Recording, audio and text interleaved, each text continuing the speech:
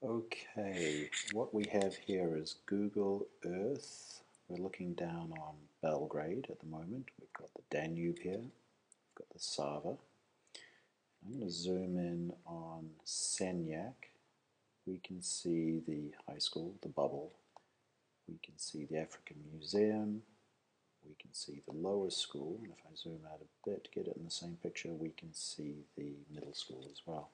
What I'm going to do is I'm going to measure the distance from the lower school to the middle school.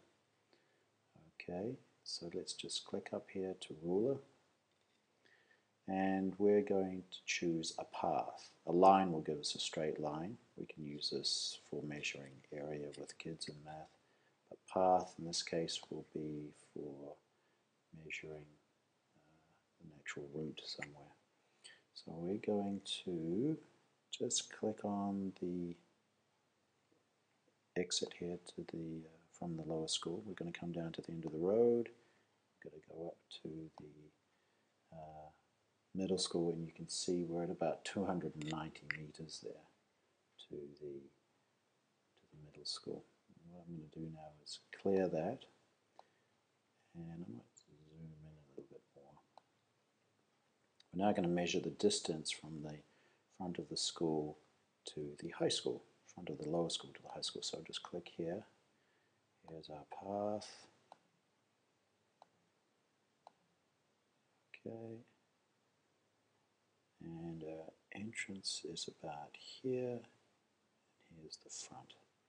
Okay, and we're looking at about 280 meters, so it's slightly closer. But if you think about the distance to the buildings, we're pretty much equidistant. Well, the lower school is equidistant from the middle school and high schools.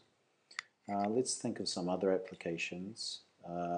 We could look at measuring area and perimeter.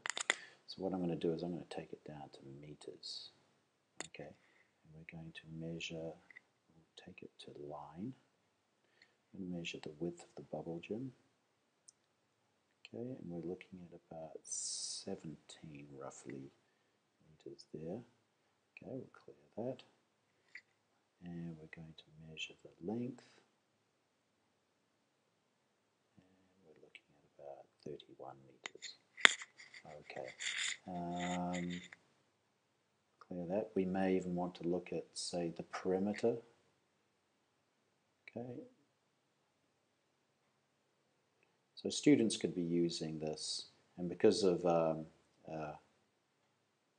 ability to have such high bandwidth at the school now, it's really not a problem with the kids using Google Earth in their classrooms. So we're looking at a perimeter of 93.71 meters. We may want to change that to kilometers. We may want to change it to, and you can discuss with the kids the whole idea about decimal places as well, and centimeters, etc. And of course, miles. Okay.